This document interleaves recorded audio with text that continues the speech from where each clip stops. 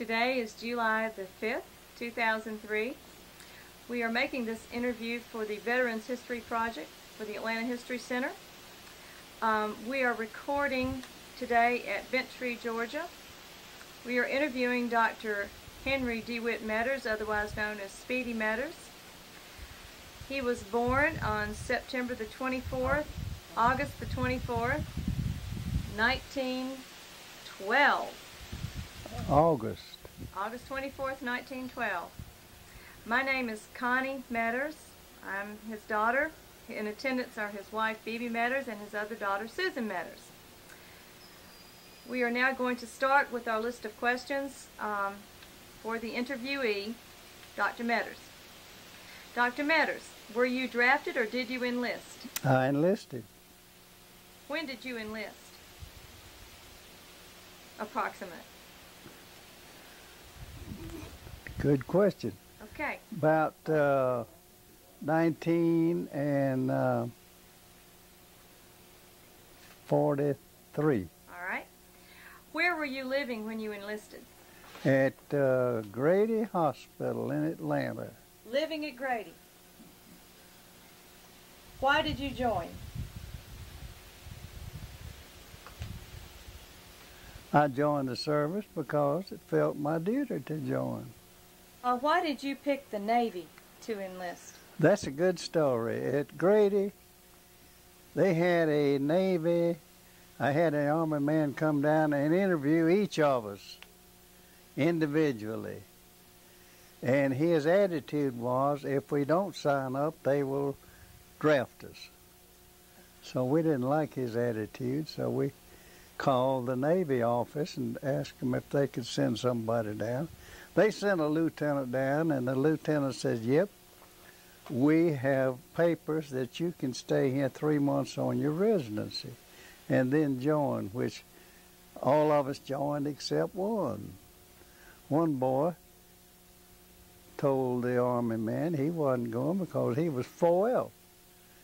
He had lost a leg from a snake bite when he was a teenager, and he was 4F. And he said, well, we'll get you. If you can work here, you can work there. And he was inducted first. Went through training and was going aboard ship on the West Coast. And some officer saw him and said, get him out of line. Then they sent him to the hospital in Washington. That's where he interned. Okay. At Grady Hospital in Atlanta, tell us about your residency, your medical training. What were you in residency for? Well, I went to med school at Augusta at the University of Georgia Medical School, and I interned my first year in Baltimore City hospitals. And while I was at Baltimore hospitals, that's when Pearl Harbor was bombed, December the 7th. Then I came to Grady to continue my education and residency. At that time, the medical schools had increased. Instead of 9 months, they went 12 months. And all of the students were drafted, and they were actually in uniform. Wow. And it depleted the house staff, so they let a few of us finish so we could keep things going at Grady. And we spent 3 months on our residency, and that's when I went into the service. Were you in a specialty at that time? OBGYN. OBGYN. And this was in the early 40s, late 30s, early 40s? Well, it was, yeah, in mid-40s. 43. Okay. No, further than that. 45, 46. Okay. All right. Let's move ahead. After you were drafted, do you recall your first days in service and what it felt like? Well, I was sent to Corpus Christi, Texas. 4 hours reported at the same date. And we were assigned to part of the hospital. The captain told us he liked for her Navy doctors to do a little of everything. And I was put on a ward with hemorrhoids and pyelonephritis. After 4 weeks, the first boy out of our 4 was sent out to some other place. And the next week, the second one was sent out. And the third week, the third one was sent, so I figured I was ready to go. But I stayed on for about 2 or 3 weeks longer because they moved me over to the wave ward. And I figured, well, I got it made now. But when I got to the wave ward, I found out that the lieutenant commander in charge was the pathologist, and he didn't have time to work on the charts. And they were all in a mess, so I just worked them up.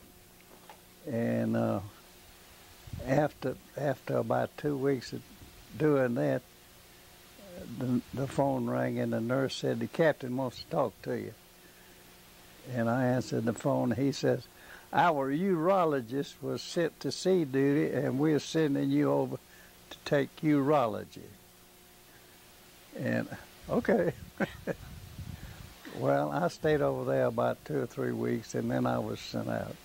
You were sent out. You have the word drill written down by this. Huh?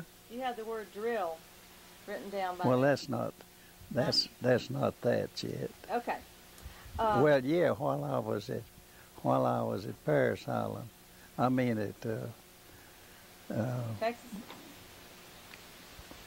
Corpus Christi. Corpus Christi, I had ROTC in college, so they had me drilling the doctors. That was good. That was a joke. Well, you didn't have to pass inspection, did you? No. You were doctors. Okay. Oh, yeah. We're moving to segment 3, your experiences, which is really why we're here. What? This was World War II. Where exactly were you sent when you were sent out? Well, after I left Corpus Christi, I was sent to California.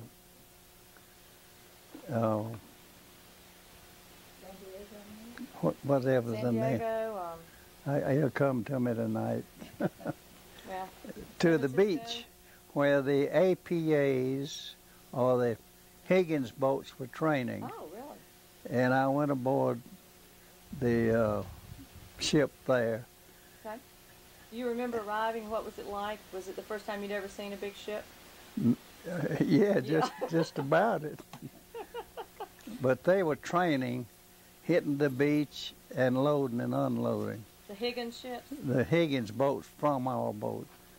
And I would ride in with them and come back. Sometimes, they didn't hardly get back. But anyway, I was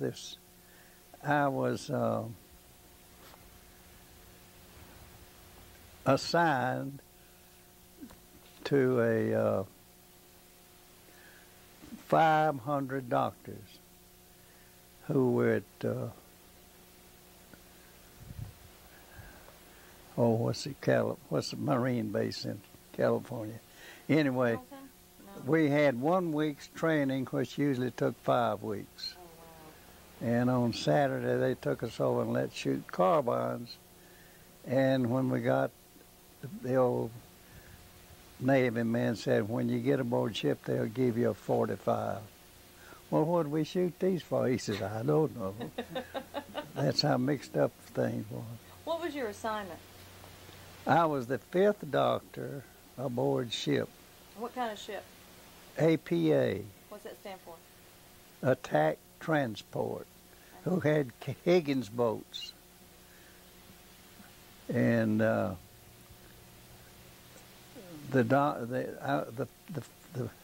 other doctor, he went ashore with the beach party, Oh, really? with an invasion, and set up the a health center, set up an emergency area to take care of the wounded. And if something happened to him, then I was supposed to go. So I was the 5th doctor. But there were 4 doctors on the ship. Yeah. How many men were on the ship? Do you remember? How many what? How many men were on the ship? Just I don't about? remember. 1,000? Depends on how many how many troops we carried. Okay. See, I didn't know if they did it by the number of people as to the number of doctors you got. no. What kind? Was everybody just a general practice doctor? Just Well, some of them were surgeons, and some of them were this. Yeah. they didn't need an OB on that ship, did they? No. Just curious. Okay, so you were the 5th doctor. Did you see combat? I saw combat on 2 or 3 islands, but the main thing I saw combat at Iwo Jima and Okinawa. And in the convoy going to Iwo Jima, the night before the invasion, it was one of those rainy, dusty, foggy afternoons. About dark, our ship had a problem. The lights went off, the motors stopped, and we sat in the ocean. The convoy waved at us as they went by. But they wasn't going to stop, naturally. So we sat there for about 8 or 10 hours, dead in the water. All these reports of submarines around and all. Well, we said, well, we're here. We can't do anything about it. Anyway, they got the thing started, and we got into the battle about 10, 11 o'clock the next morning. Was it still going on? Oh, it just started at daylight, yeah. Wow. So you saw it from the ship. Was your ship firing on? Oh, yeah, you know, Okay. firing on. Moved in and dropped our troops so they could get the beach. And were they coming back wounded? Yeah. The ship? But fortunately, they had a hospital ship, and they took care of most of them. Now, when we went into the last invasion, Okinawa, that was the area where the kamikaze ships flew over the island. And fortunately, the Navy had stationed ships on the other side of the island, and they would shoot those things down before they got to us, fortunately. But our ship was designated the prisoner of war ship. We had one prisoner. One? They didn't take prisoners back then, either side. Really? And speaking of that, they tell the story about the flyboys from down in Espiritu Santo. They would pick up a lot of the prisoners, Japanese prisoners, and fly them back. And as they would fly them back, they would try to get information from them. If they wouldn't get it, they'd just open the door and throw one out. No. And by the time they got back down there, they were talking right and left, see. And that actually happened, because neither side wanted to take any prisoners. The Japanese didn't. You had one. We had one. And we kept him about a day, and they took him somewhere. I don't know where they took him. He was one of those kamikaze flyers that survived. But they didn't intend to survive. They were going to hit something. Our ship, fortunately, didn't get hit too bad. But you could tell feel the bombs that missed it, because it would raise it out of the water when it hit. Were you actually working on somebody, like operating or helping, a wounded person when you got hit? Could you feel it? Were you worried about power? You could feel it because it would shake. Yeah. Well, we did that on the Okinawa one, and we didn't have a whole lot of bad casualties. Most of them weren't too bad. So did you have people die on your ship that you tried to save, Americans? Not there, but we were somewhere between islands, and one morning this boy was missing at duty, officer. Nobody could find him. They figured he jumped overboard or somebody pushed him one. But we buried him at sea. Never found him, though. Never found him. Interesting. No, we didn't bury him because we didn't have I was to going to bury. say, how could you bury? You just had I a know ceremony. we had one boy we had to bury at sea. Yeah. Well, I asked if were there casualties on your ship? Not many, Good.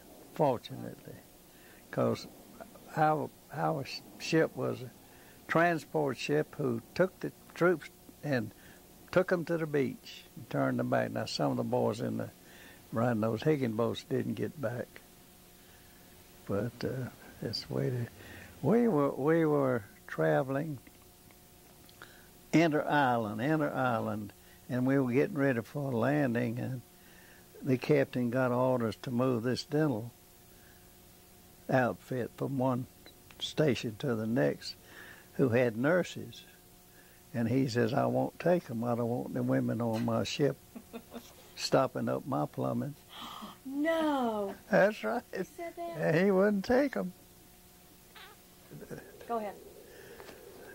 A lot of the boys who were on our ship, who went into the Higgins boats and helped with the landings, they had accumulate money to send home, and they would give it to me to hold in case they didn't get back. I could send it to their wife. They trusted you. Yeah. I had to trust somebody. That's true. Did you have a lot of them do that? Did they give you letters? Several of them, and letters and stuff like that, yeah. That's got to be kind of heart-wrenching. That's true. Fortunately, I didn't have to do it. Okay. They were lucky. Tell me about some of your, what was your rank on the ship? I was a lieutenant, and I came out as a first lieutenant A first lieutenant. at the end. Tell us about some of your other jobs. Like you said, you were a health officer on the ship. Yeah, I had to make inspection with the assistant captain. We called him, well, the captain, and then you had the next one was in. Well, they would make inspection once a week, and fortunately I'd go with them because they had a lot of ice cream down in in one of the holds. But we'd inspect all the holds which had food and so forth. We didn't inspect the men's quarters. Just the food. Just the food, and that was a good thing to do.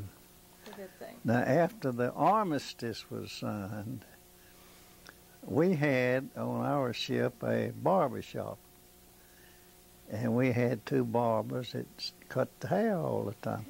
And after the armistice, they got sent ashore.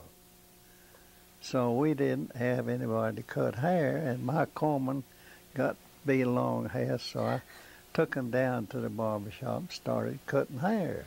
How'd you learn how to cut hair? I just on them. But they had all the instruments, and 2 chairs, and I spent a lot of time cutting hair. Even the officers got me to cut the hair.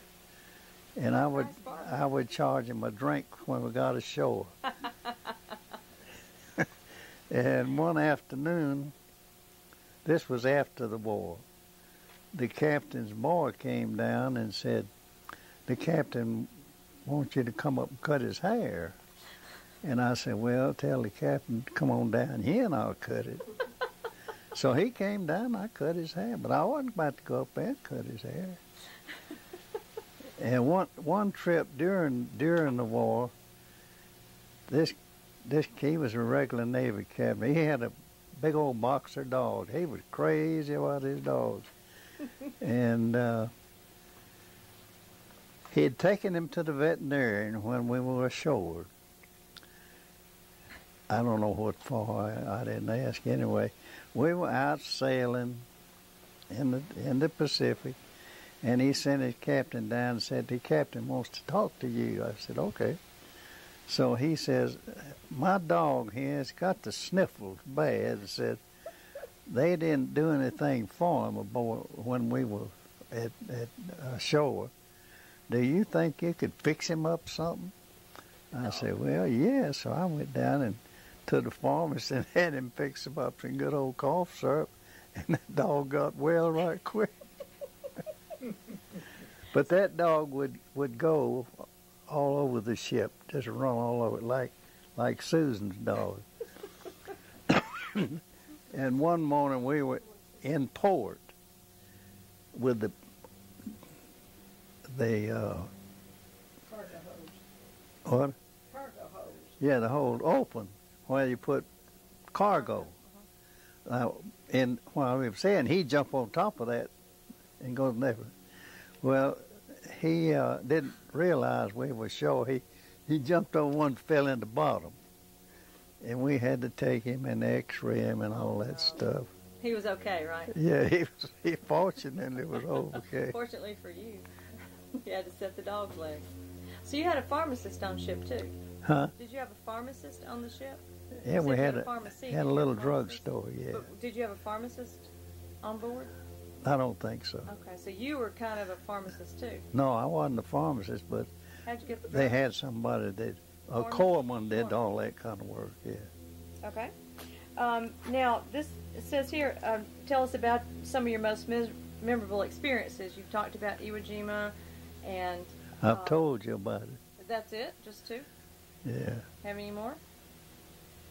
Okay. Okay. What else? Now, this is during the war. Okay. Then we have. We're well, rolling let's, again. Wait a minute. wait a minute. After the war, were you It's still? okay. He was still in Okay. Was this still on ship? Okay. Let's go back. Still on ship. After the war was over, you were still on the ship. Well, after the armistice was signed, we were in Japan, and we got orders to vaccinate everybody because we were going to China. Vaccinate for what? This was after the armistice. Yeah. To take troops or pick up troops, I forgot which. Anyway, we started vaccinating everybody, and the captain had always gotten out of it, but we got him. And his arm was the worst one. He had the worst reaction. Really? What were you vaccinating for? Smallpox. Smallpox. Yeah. Okay. But boy, his arm got really bad. But anyway, and after the war, I was supposed to be the recreation officer because we lost a lot of people and lost a lot of officers because they cut it down to a minimum. And I remember one Christmas we were in Portland, Oregon, and they said, "Here's $1,000. Buy some equipment for these boys, exercise or so forth." So I called this fella and asked him if he'd meet me. This was Christmas Eve and everything was closed. And he met me down at their store, and I could not spend $1,000 Wow. for what I wanted. I bought boxing gloves, volleyballs, everything you could use in a hole. Yeah. And we had tournaments and everything we could think of. But I couldn't spend $1,000 for what I needed. Amazing. Yeah, but that was quite a trip after the service. Tell us about the appendicitis. Well, we were at, I guess, Honolulu, Pearl Harbor? Pearl Harbor. And our ship was empty. We had come in from Japan. And at that time, MacArthur said nobody will leave with an empty ship, but we left with an empty ship. And we sailed back to Pearl Harbor, and nobody on shore except us. Food for a whole crowd. We ate like kings. And that's when I gained a lot of weight, too. But we used to have a lot of exercises and so forth and so forth. And we got to Pearl Harbor and tied up against a ship exactly like ours. Why? I don't know. Anyway, they told us we would take their crowd to America. Okay. So all of their boys came aboard our ship, and then we set sail. And we hadn't been away from the port an hour or so. This poor boy come dragging down the slope with his finger in his side, and we had some troops we were taking back, Navy troops. But I was the only doctor aboard, and there was one doctor as a passenger. Anyway, I figured he had appendicitis, and I talked to the captain. I said, this boy's got bad appendix, and we got to operate. He says, okay, when you get set up, call me and you'll be in charge of the ship. That meant I could keep it slow so it wouldn't be so rough. So we took that boy's appendix out.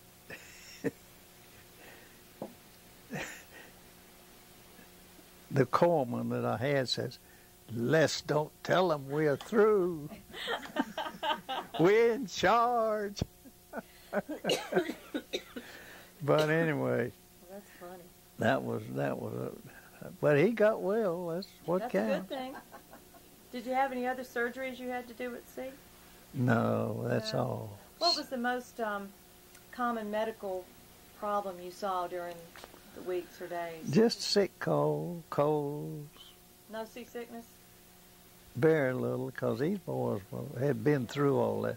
A lot of them would, the first time out of port, they'd get sick, and after that, most of them got well. Okay. We had one regular Navy man. He was in charge of the mechanics, the engine, and all that. He'd been in the Navy, Lord knows when. He drank 10 cups of coffee a day. But he always got sick the first day. And after that, it was fun. One day. I don't know how they do it, but that's what happened. And we remember one time we were in port. It's some island in the Pacific, I've forgotten which.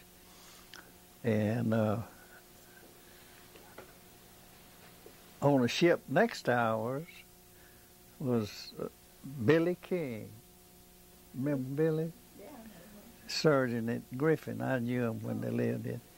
He was over there on that ship, so we had a nice conversation. And most of the colored boys were mess sergeants.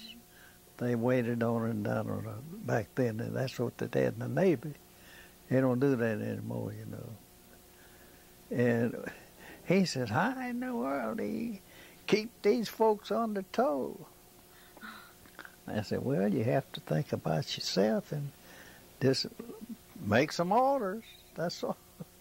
Which I thought was kind of stupid of him asking me how to take care of a colored boy. Your ships were segregated, though, right? Huh? Your ships were segregated. No, everybody the black slept men together. They Yeah. slept with white men? Oh, yeah. No. Sailors. Really? Yeah. So the black crew didn't sleep with black crew and white? No, I didn't I know don't that. think so. They didn't have any special places. Just asked. Now, another thing, after the war, we were in Japan. Our ship was one of the first ones that went into Japan after the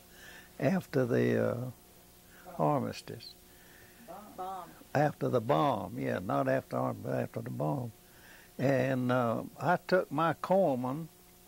We pulled in at a dock where they made ships, Japanese-made ships and all.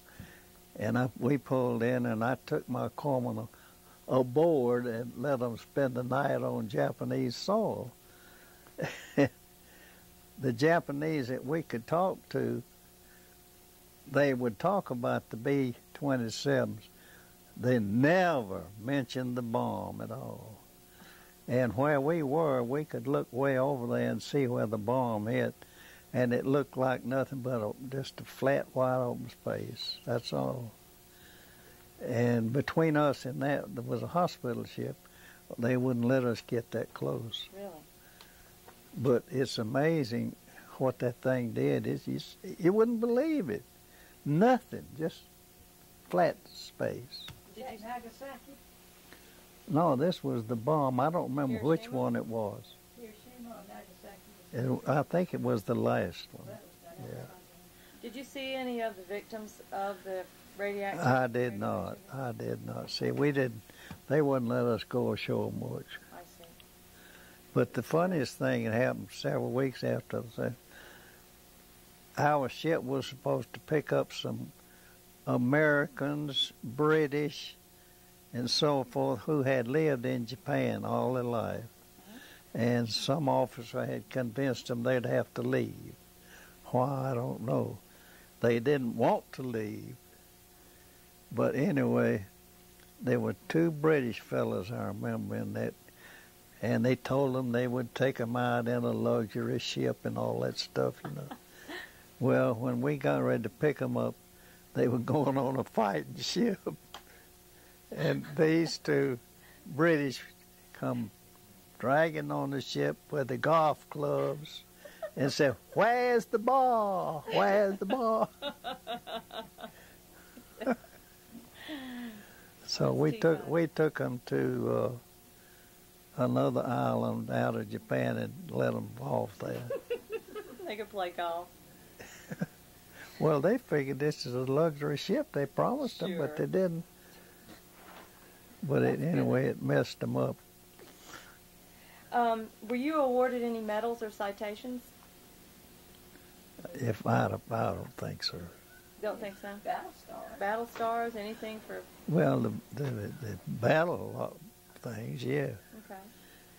Not like Purple Heart or anything. No. That's the fourth. Speaking of Purple Heart, this officer, he is always loudmouth and all. And we were at general quarters. This might have been at Okinawa, I've forgotten which. Anyway, a shell hit the front of the ship and glanced off and hit him in the fanny. And he was down in front. He wasn't on his duty, his post, in the first place. But we had to take it out. And I said, well, I don't know why we ought to take it. Let's leave it in there. Out of position, get hit in the fanny, and damn if he didn't get a Purple Heart for that. He got a Purple Heart for getting a shell in his fanny. Yeah, out of And position. you had to take it out. Yeah, we took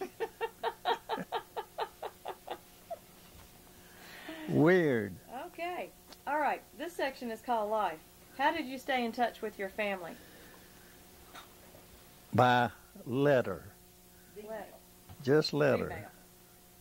V-mail? Mail, not email. Yeah, that's what V. it's called. V like Victor. Regular mail. Yeah, snail mail.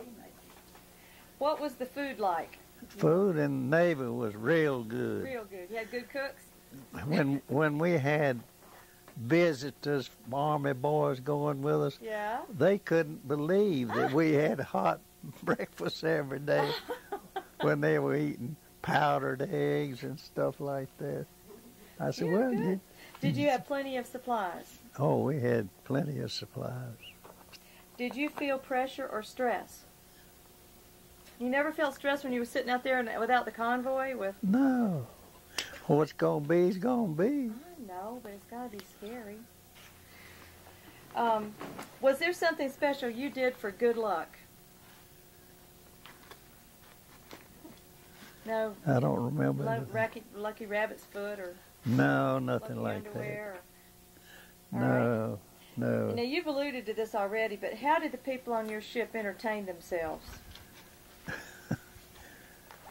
Well, they were so busy most of the times you didn't, well, unless you were sailing between some place to the next, you really didn't have much to do. Really? And when you put 6 people in one little bunk, when 4 of them can get up at once, ain't much entertainment you can do. I mean, did they read, play cards? Well, they had a wardroom, but nobody stayed in it much. Could you see movies on the ship? Did they have a place where you could see movies? I don't ever remember seeing a movie. No? Okay, time out. Time out. Okay, Miss Lily. Wait a minute, back up. These- Those are what? These were the letters. She saved, probably not all, but most of the letters that he had written during his time in the Navy.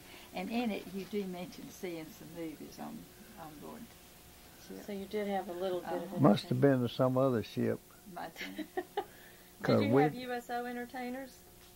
One thing that I did aboard ship, and this was at the request of the patients. When we weren't busy, I circumcised one boy every week. Thank you for sharing that. But they requested it. How much? How much you charge? You didn't charge for that. And how old were these people that you were operating on? Well, they were young men who begged me to do it. Why did they do that? They wanted it done. Why? I didn't ask them. I'm just curious. I don't know. That's very interesting. That's very interesting. Now we had a dentist aboard who when we were in port, he was busy. Really? Because they would come from every ship they found that didn't have them, and he was very busy. Yeah, but when we were sailing, he didn't do very much. That's really interesting. Yeah. We have a picture over here. If you can zoom in on it. And I think this is the official Navy photograph. Yeah. Of Lieutenant J.G., later Lieutenant. Lieutenant J.G. Meaders. Yes. And just a few years later, yeah, the real thing. Okay. What did you do when you were on leave? Well, when we were on leave, most of the time, we had to be back aboard ship at 6 o'clock. P.M.? P.M. Oh. And we would leave at 3. Oh. So we would go drink beer and come back. For 3 hours. Did they have to round up people who didn't quite make it back by 6 o'clock? Well, some of them would, because the Navy Army boys, what do you call them? MPs. The Army. Yeah, MPs. I mean, the MPs would bring them back to the ship. I remember one time we were tied up right next to the dock, which is unusual.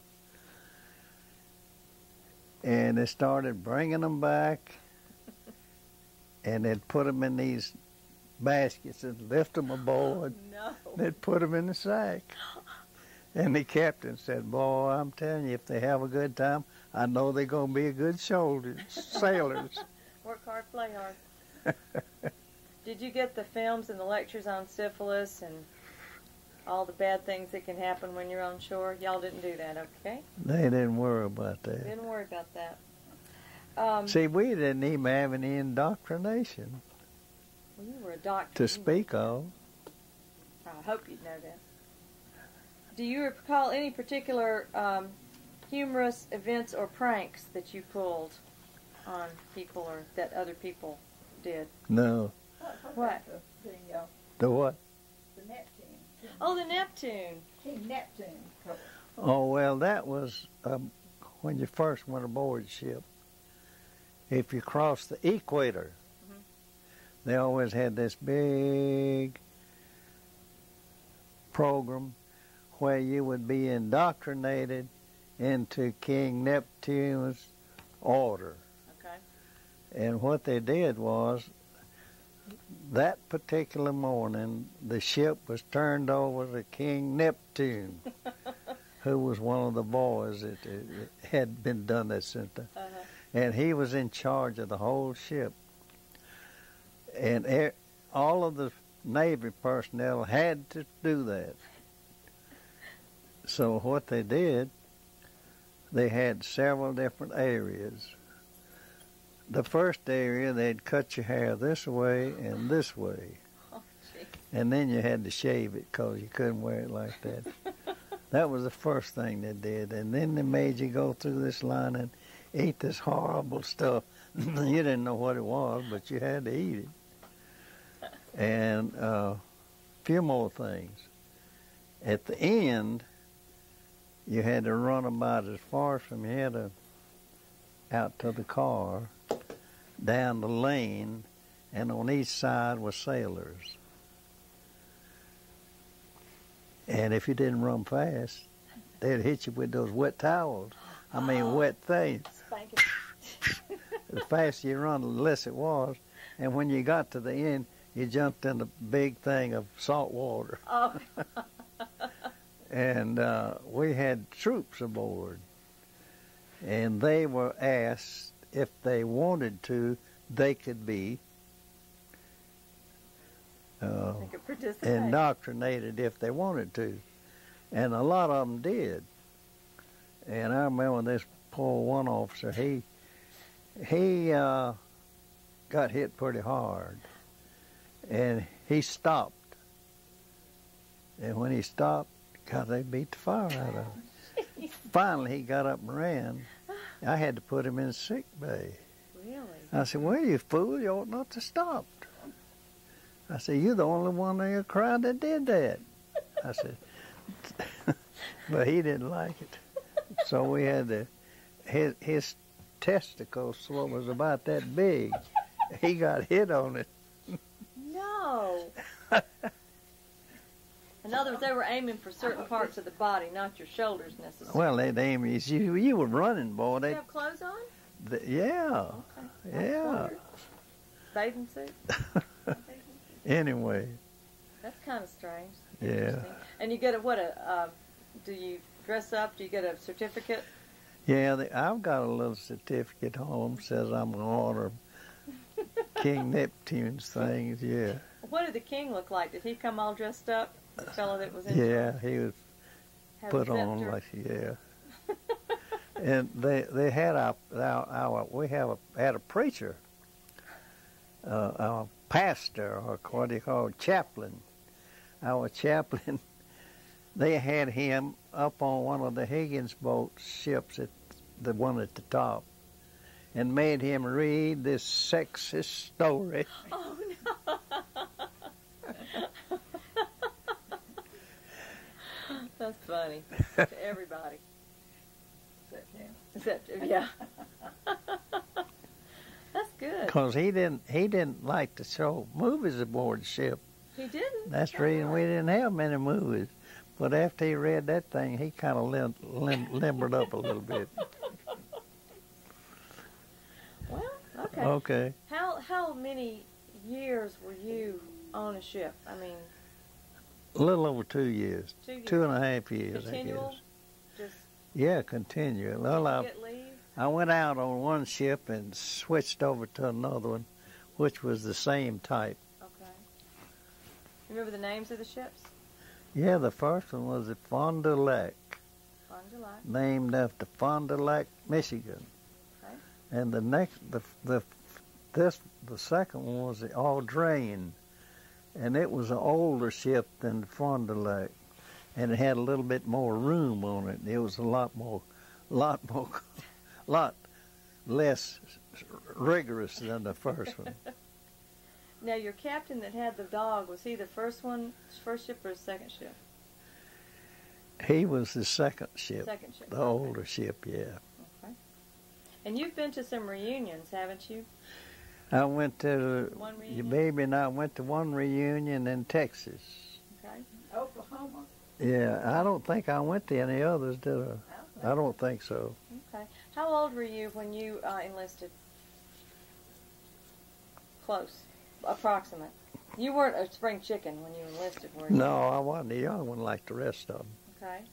About 32, 33 something. Well, we got married in 37. No, you were 37. I mean, You 47, were 37. We got married in 49. 49, so Go back. that was about, well, I was about when I was 30 plus. 30 plus, but you had already gone to medical school, Oh, yeah. unlike a lot of the people. And I had 3 years residency. Okay. And how old will you be in September? I mean, in August. This year, Uh-huh. 91. 91. Excellent. All right. Did you keep a personal diary? I had one, but it wasn't every day. Okay. But you did keep a diary. Yeah. I kept one thing, but I left it aboard ship. Oh. I had a whole map of the ocean, of the Pacific Ocean, and I had every date and how long it was to the next stop, and the date and how many miles. And when I left in such a hurry. I left You're it. glad to get off. When were you dismissed? When did you Where? discharged? When and where? Do you remember about what year and where? I forgot, but I was 45. at No, 47. Corpus Christi. I mean, not Corpus Christi, but what's the name? Paris Island. Paris Island. Yeah. When I got off ship, I went to Paris Island.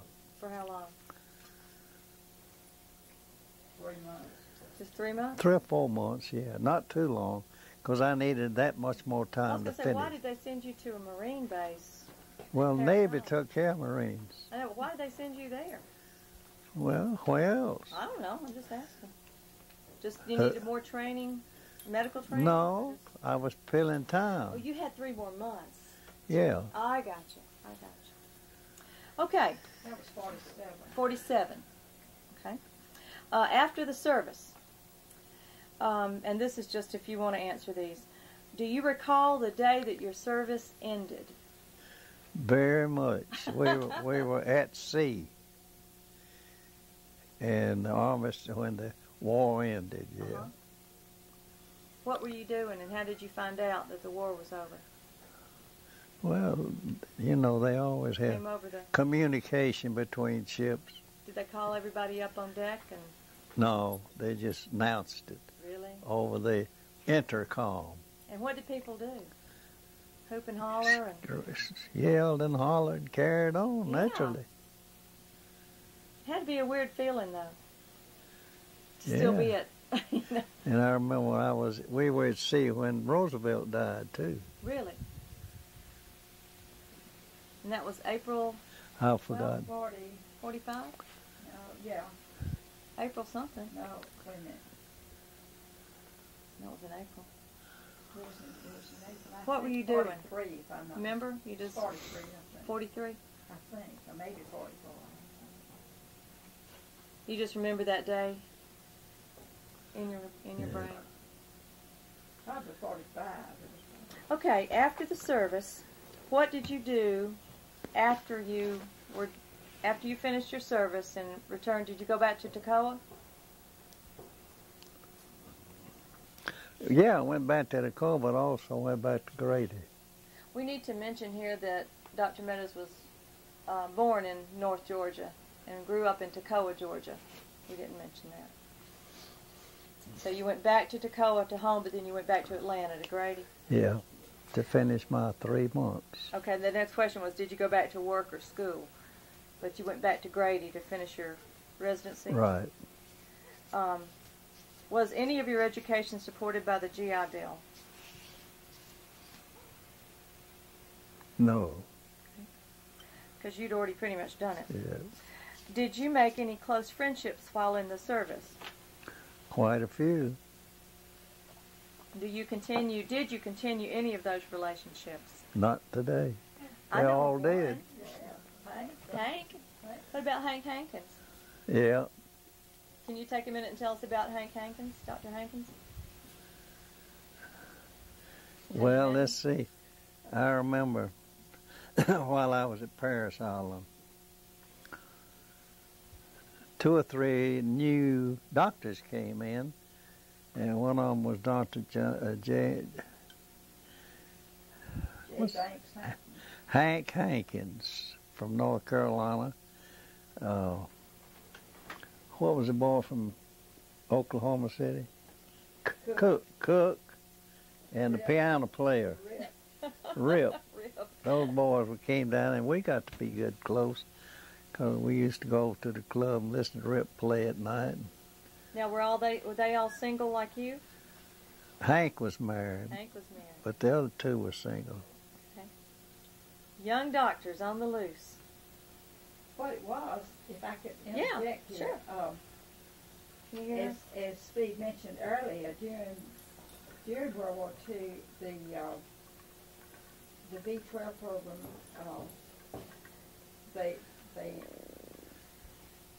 the people in college and in professional schools were put on a 12-month round-the-clock basis, and so they got all the education free, and they were assigned, of course, when they finished, if the war was still going on, they went into the service.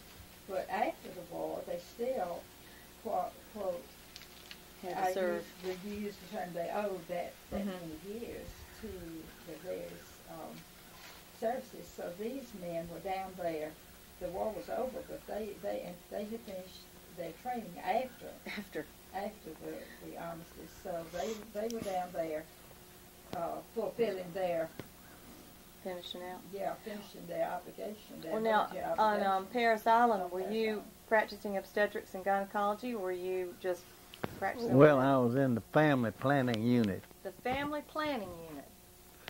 That's interesting. The family unit. The family unit. Yeah, because I delivered babies. Okay. Had a few.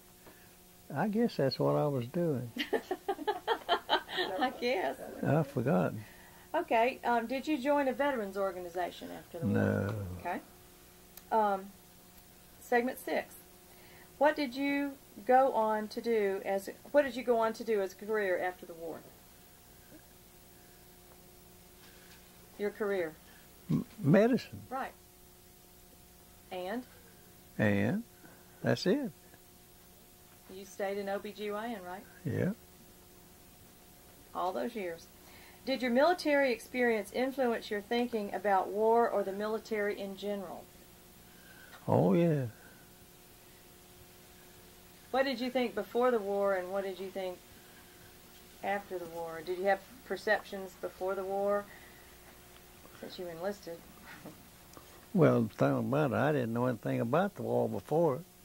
I had no idea what it was like. And after being in it, it's about the reverse of what you think of. Really? Well, how would I know? I've never been in a war. But you have perceptions. So all you do is read about it. But until you're there, it's a different story. How did your service and experiences affect your life? That's a really big question. I don't know. I don't know how to answer that. Okay. Is there anything you'd like to add that has not been covered in this interview? I don't think so. Oh, come on. Anything? What did your all right, let's go out just a little bit. In your immediate family, right? Pretty much everybody was involved in the service somehow, were they not? Either married to somebody in the service or was in the service? Yep. Was there anybody in your family that wasn't married to or involved with somebody in the service? Pretty much everybody, weren't they? Everybody was. Everybody was. Yeah. Except Steve Fuller. He's probably too old. He's too old, right? Yeah. That's the only one. And you had one brother. And what branch of the service was he in? He was in the Army. Army? And what did he do? He was in China, and he flew over the hump in the Army. Uh-huh. And that's what he did. Well, do you remember what his job was? What he was in charge of? Didn't it have something to do with weather? Where did I get that? No. I don't remember if Charles did or not. Exactly what Charles did. You also lived near the famous Currahee Mountain training facility, right? I never did know much about it, though. Didn't know much about it. I was husband Robert trained. Yeah, well, he was over there. But I wasn't around much. That was Army done. Okay. Brother-in-law. All right. Well, so there's nothing you'd like to add to this? No, I think we've done it. I think we've done it too, and we want to thank you very much, Dr. Meaders, and appreciate everything you've had to share. If you think of anything, let us know. Videotape is Okay. cheap, but we very much appreciate it. I remember one thing. Never mind. As I went from Corpus Christi to San Diego to go aboard ship, I had bought, my dad had helped me buy a Mercury convertible. What year? I've forgotten. 30-something? Anyway, I drove it to Corpus Christi, 40-something. and when I drove it to From California, I drove it up in this car place, and the fellow says, "I'll give you $1,200 for it." I paid $500, and he says, "You gonna sell it?" I said, "Yeah, I'm gonna sell it on one condition: you got to take me out to my ship at the ocean, at the edge of the ocean out here." He said, "Okay, I'll do it." And he says, "Now, had you rather have the cash, or you want to get credit for a new car when you get back?" I said, "I may not get back." So I took the cash and sent it home. Good for you. You made a quick $600. And then he took me to my ship, and I got out of that car and went aboard. How long did it take you to drive from Georgia to California? Well, Texas. see, I stopped at Corpus Christi and spent 6 or 8 weeks, and then to California. As well as I remember, it took 3 nights. And I carried one of the boys from Grady, his wife, with me. She was going out there. And the worst thing we had was finding 2 rooms together. Really? Goodbye. Well, that's true, because... Yeah. Was that where you had the flat tire? Yeah, Oh, yeah. no. You and this married woman's wife. Married Yeah, woman's wife. that's right. We were going some little town in Texas, and I had already used up all my tires except one that wasn't very good to start with. And it went down on me in this little town one Sunday. And I stopped at this filling station, and he said, "Well, I can't sell you a tire." Said, "I'll tell you what you do. Go out here and see Mr. So-and-so." He told me where he lived out on the edge of town. And he let me have a car to go out there to talk to him. And I was in my uniform. We went out there. I went out there, and the fellow says, "Come on in, son. Come on in, son." And I told him what I wanted. He said, "Well, I'll call him and tell him to sell him anything you want." Says, "That's what we're for." He was on the draft board. And we take care of you boys. So I went on back and bought me a new tire. You had that uniform. Flash pitch. Yeah. Well, that was You, great. well, see, gasoline was rationed then, too. And if you didn't have on a uniform and didn't have orders, you couldn't buy gasoline. Thank goodness. You did. So I was glad to get rid of that car. That woman in that. That woman in that car. Can we have one more shot of the picture? We'll close it out with that. This is excellent. Oops. Hold it up. Oh no. Here we go. Good. Hold still. There you go. Okay. All right.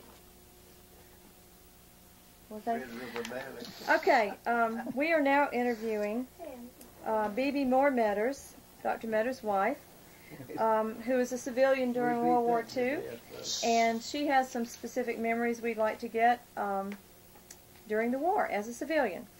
What was your maiden name? Moore. Bebe Moore. What is your age? I am 81. Where were you born and raised? I was born in Waycross, Georgia, but moved to Marietta, Georgia, at the age of 2, and have off and on been there the rest of my life. Okay.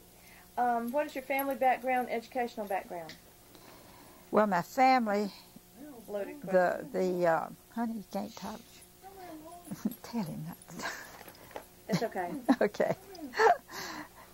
My family were pioneer citizens in Cobb County and in Marietta.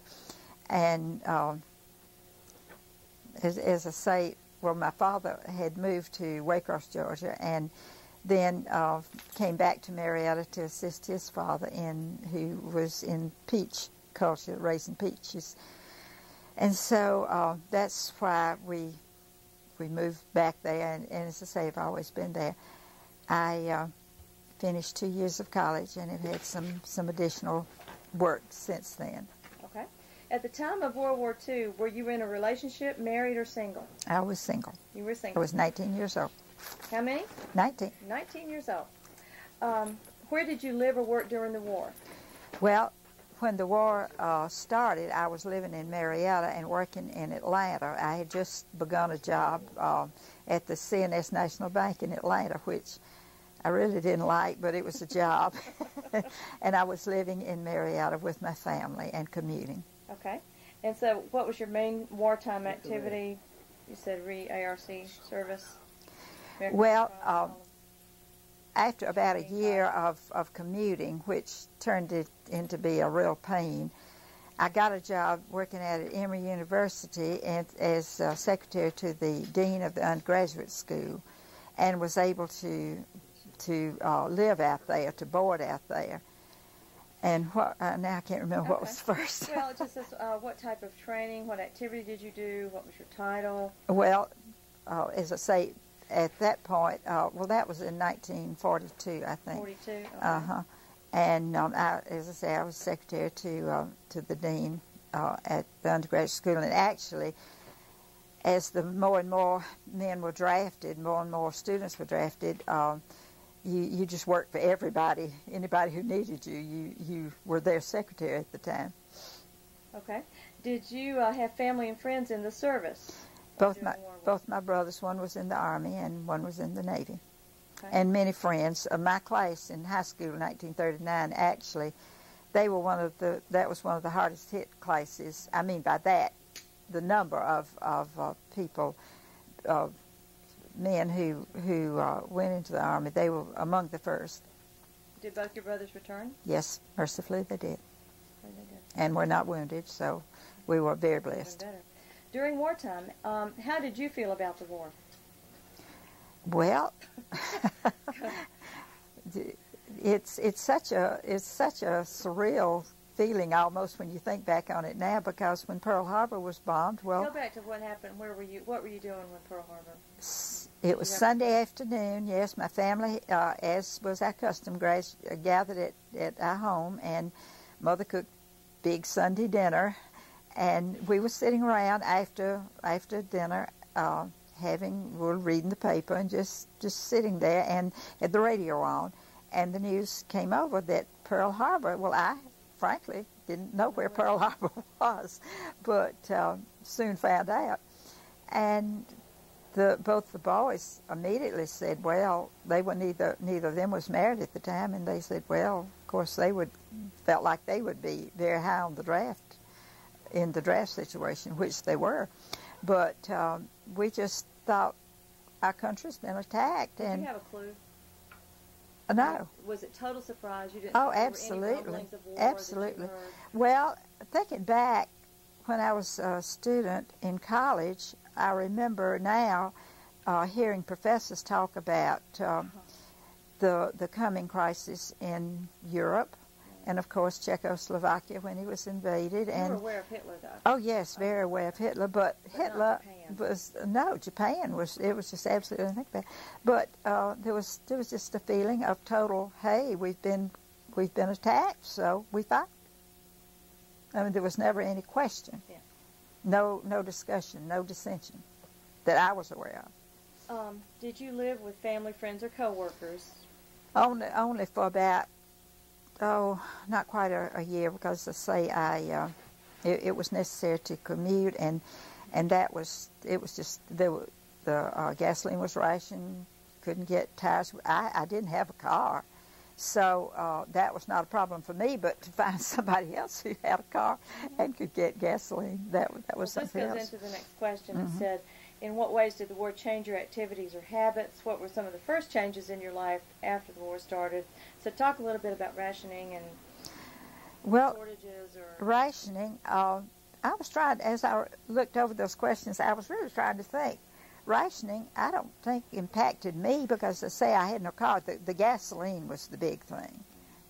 Because when gasoline was rationed, unless you had a particular sticker, you had an A sticker and a B sticker that designated your how much you were allowed to buy. if you had a job in defense or if you were in the military or something like that, then your quota was high. But I didn't, and so gasoline ration probably affected me more. Sugar was rationed. Sugar. And butter. What about hose? I'd always. Oh, hose! That was the worst. That was the absolute worst. Of course, nylon hadn't come on the scene by then, but silk, and that was one thing. When the job that I first had, you hose, and you dressed with hose and heels, and so it was good that Did you turn in your hose, or did you just not buy anymore? Did you want any for sale? Well, you could get them from time to time. Every once in a while, some would come on the market, but the job that I took at Emory, we were allowed to dress far more casually, so the hose problem was not quite as much as it had been. What about rubber? I'd always heard rubber was, or metal. Well, that was the tires mostly. Okay. And meat was rationed, but we lived on a farm, and that had never been a consideration. Shoes were rationed. Shoes. Uh-huh. Even boots and. Well, I don't know about boots. Just shoes. But what do you mean ration? Could you only buy one you pair could, a year? you had tickets. You had a ration book, and you had so many tickets or so many pages in the book. And when you bought a pair of shoes, you took the ticket out and gave it to them, and you didn't have any more tickets when all the tickets were gone. Then Sounds like a black market. Yeah. Well, I think hose probably. If it was a black market, hose probably would have been it. Let's see. How did you entertain yourself outside of work during the war years? That's kind of a bizarre question, but well, you could still go to the movie. You could oh yeah, actually, here again, in thinking back, it was I think, and I use the term as a single woman, or in other words, if you did not have an escort, you could move much more freely. There was never any question of anybody being molested or bothered in any way. You could ride. I would many times, if I wanted to see a concert or something, or a movie, or downtown. If I didn't have a date, I just get on the streetcar and ride down there and come back and walk back to where I was living. And I never had any feeling of being afraid or anything like that, and that was such a good thing. Considering that men if you stayed home all the time, if you didn't have a feeling of that security. How did you feel about war news? How did you get your news? Did you go to newsreels at the movie? Did you listen to the radio? Well, that's all it was. That was it. Newspaper, radio, and newsreels. Did you ever feel like it was one-sided, just fed to you a certain way? No. Okay. No, never. Very comfortable with. Very comfortable. Let's see. They talked about rationing grease here. Well, maybe so. I don't know if that affected rubber me. Grease, recycling rubber grease or other commodities. Interesting. To what extent was there hoarding or black market activity in your area? I don't remember. I don't remember any. I was not in a situation probably where that would have occurred. I mean, by that I didn't live in a situation where I would have known about it. Did you have a victory garden? Or other well, not where I lived. My father, as I say, we lived on a farm, so it was in full production. I mean. How did your community respond to the war and civil defense or other home front initiatives? I don't remember any situation like that. I really don't, because I was living in two places, you might say. I would board during the week near my job, and then I would come home on the weekends. I don't remember. I think we were probably a little too far removed from any field that we would have any actual combat to be concerned. Okay. Did you ever worry that our side might not win? I think during the first part of the war in the Pacific, when the tide was turned so badly against us, I mean by that when we were being just defeated, one battle after another, before the sheer numbers and before we were able to to mount an offensive, really, because, well, Guadalcanal and Guadalcanal, and then of course during the Battle of the Bulls, that was a very scary time too. So. Okay. Do you have memories, or what was your most memorable experience during the war? Memorable character, humorous experience? Well, actually, after in I guess it was 1943, 44, a good friend of mine had joined the Red Cross, and I thought, well, that would be sort of nice to do, and would be an interesting situation. But I wasn't quite old enough, so by the time I got old enough and was accepted into the Red Cross training program, the war was just about over, but I went ahead and went through the training to be a member of the Red Cross, and was assigned as a hospital staff aide. My experience with hospitals had been to have my appendix taken out and my tonsils removed, and that was about all I knew about hospitals at that time. But so I had no idea what was going on, but the Red Cross gave, I took about 6 weeks of very extensive training about what I would be doing. It would be on the social work end of I would not be involved in the actual medical part, but on the social work end. So I was assigned to the Overseas Replacement Depot Air Force Hospital in Greensboro, North Carolina, and I got to my first, the first day of 2 weeks after I got there, the VJ Day was declared, so the war was over. And I thought, well, that was a short career, but being an overseas replacement depot, that meant that the men were coming back from the various fronts and being discharged or being taken care of there at the hospital and then being discharged, and then those going over to replace them in their positions. So it was a coming and going thing. And I had many interesting experiences there. Is that where you want me to I don't know. I'm go just from asking there? you. Said, you know, Well, memorable experiences. I would think that those were the most memorable experiences, and even though they weren't during the war itself, it was a situation rather interesting. It was almost a frozen in time thing. The men were home, but they couldn't go home. Kind of like you said. They were in a hospital, and very few of them were critically ill. Most of them were orthopedic situations or some minor thing that would keep them from being discharged. And while they couldn't go home, their parents or their family often couldn't come to see them because transportation was just a zoo at the time. I mean, to think about riding a train or a bus somewhere they were just packed with servicemen going back home. So and gasoline and rubber was still rationed, so you couldn't do much. And so here were these men in the hospital, really not very sick, who were unhappy, shall we say, bored. So it was up to us to do whatever we could.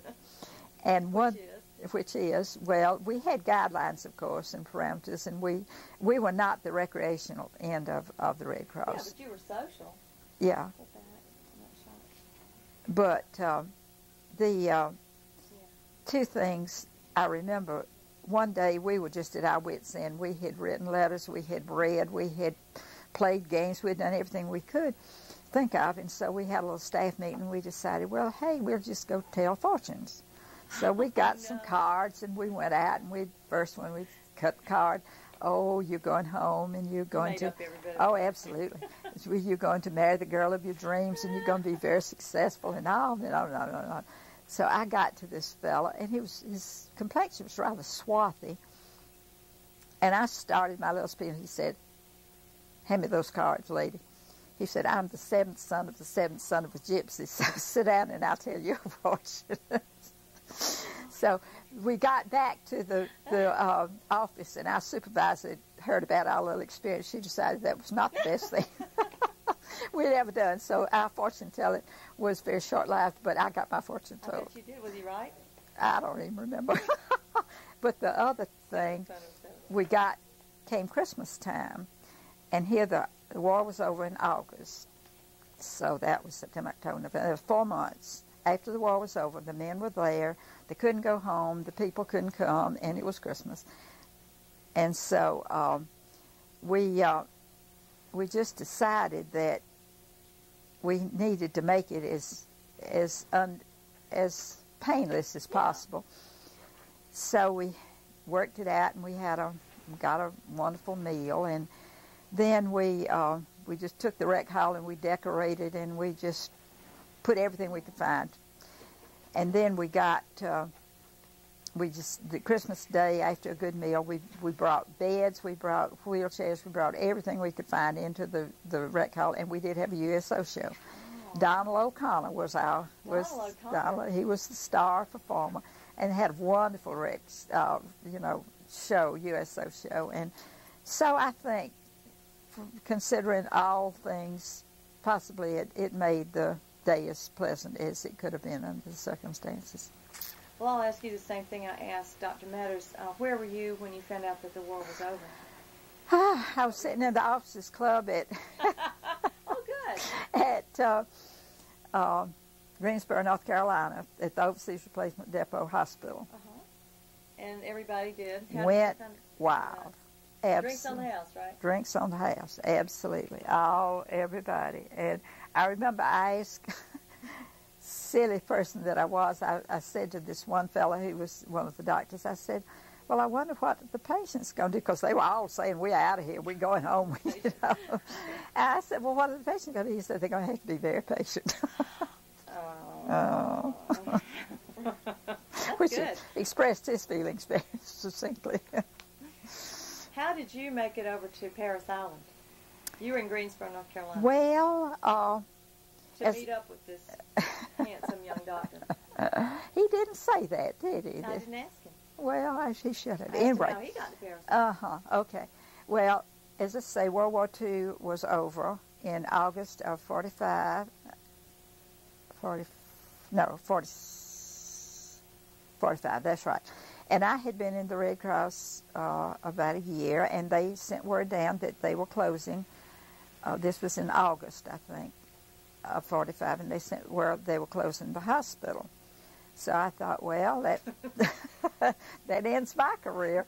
And I knew I wasn't going to stay in the Red Cross. I mean, this was not, it was a wonderful experience, and I will treasure every day of it, but it was not my thing. And I knew that. And so I thought, well, I'll just pack up and go home. And the supervisor called me in one day, and she said, I've just had a call from the Red Cross station down at Paris Island, South Carolina. They have a situation down there where they have a lot of what they call CDCs, which is not the CDC we know, but the Certificate of Disability Discharge. So it would be CDD. Anyway, she said they need someone who has secretarial skills to help them out. It's a short term. It'll probably be 2 months. And I thought, well, I don't have anything else to do myself. So I got on the bus one hot August day at Greensboro, North Carolina, and rode. And if you've never been from Greensboro to Paris Island, is one of those places you cannot get to. But somebody from Red Cross picked me up about 10 o'clock that night down at Yamasee, South Carolina. No air conditioning. No, oh heavens, no, never heard of it. And so that was my introduction. That's how I went to Paris Island, South Carolina. Yeah. And well, it was. You dealt with people who were being discharged. Yeah, a lot of these were young boys. What? This is interesting. Okay. Of course, the war was just over, and the returning men were treated as heroes, as they were, and were given all sorts of just honors, and as they should have been. And a lot of times the younger brothers were thinking, hey, I might like to get in all this. So none of them had lied about the age to get in the Navy, the Marines. They were the big boys. And they got down to Paris Island and found out it was not exactly heaven on earth. It was very close to the other end of the spectrum. And so they had to have a reason to get out. Oh, so they had already enlisted? They had enlisted and had just begun, and this was most of them. Some of them were older men who had personal situations that they wanted to get out. But this one poor little boy came in, and I was interviewing him to take the information, and I said, he just looked pathetic. He was from some coal mining country up in West Virginia, somewhere, saddest looking little thing you ever saw. Had lied about his age. And I said, well, now, I have to have a reason why you feel that you need to get out. And he says, well, it's my mama. And I said, well, what's the matter with your mama? And he said, well, she's 38-year-old and she's done broke down. So I wrote it down.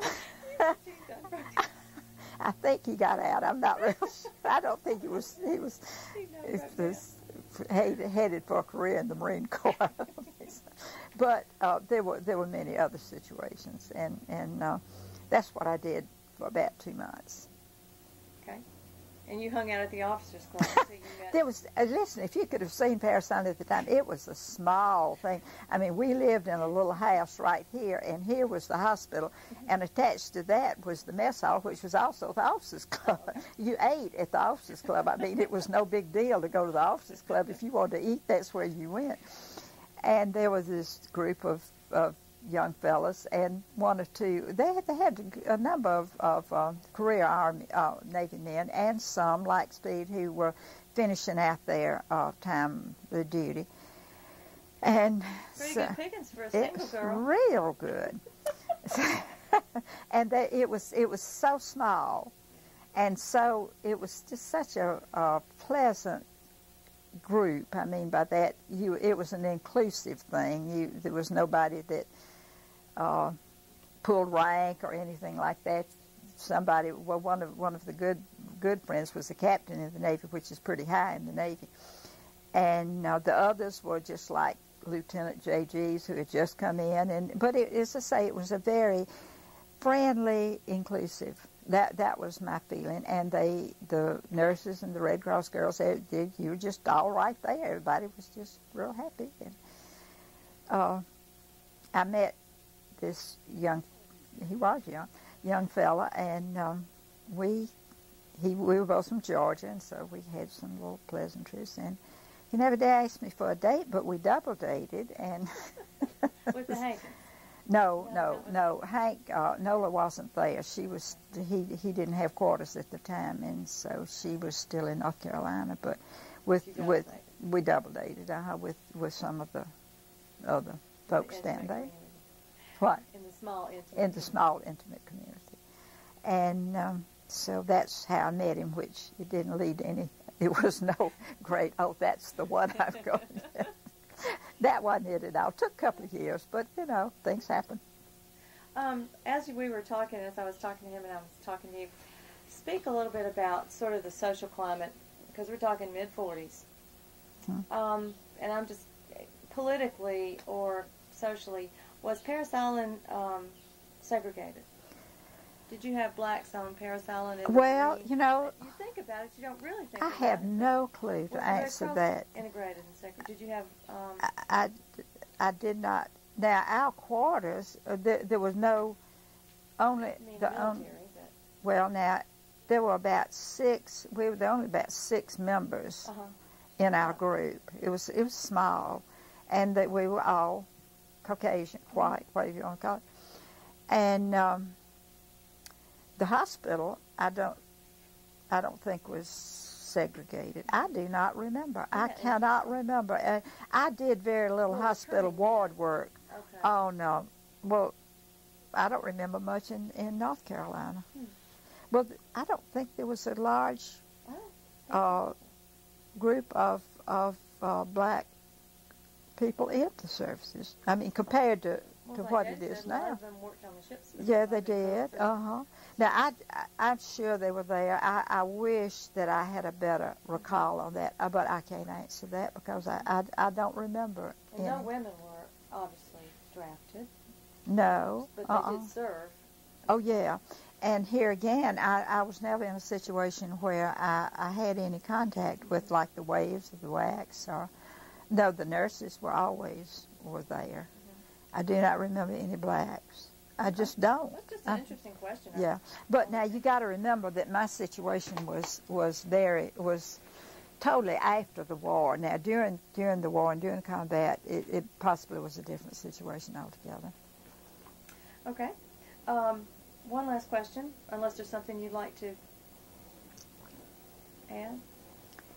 I don't know anything. Okay. Is there one thought about your wartime experience that you want to share with future generations? Living through a war, actually you've lived through several wars. Yeah, but too many. The biggie, as far as the way you looked at war, necessity of war, or unnecessity, or inevitability, or... Oh, I wish I were a wise philosopher. No, at the end of each war, you just sit back and wonder, what did we accomplish? Of course, in World War II, you look at the horrible camps, the death camps, the prison camps, and so many awful things, and you think, well, at least we got rid of the people who perpetuated that notion. And I don't know. I just truly don't know. And I'm very hesitant to say this because I am not a person who feels that one theory is the only theory.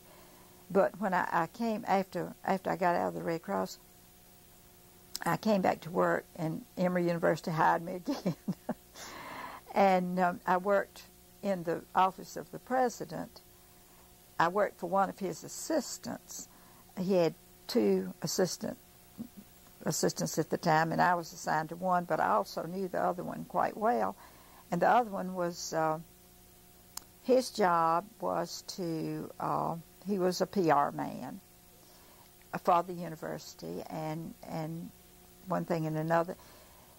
And he had of course, everybody was very aware of the atomic bomb at the time, and our feeling was,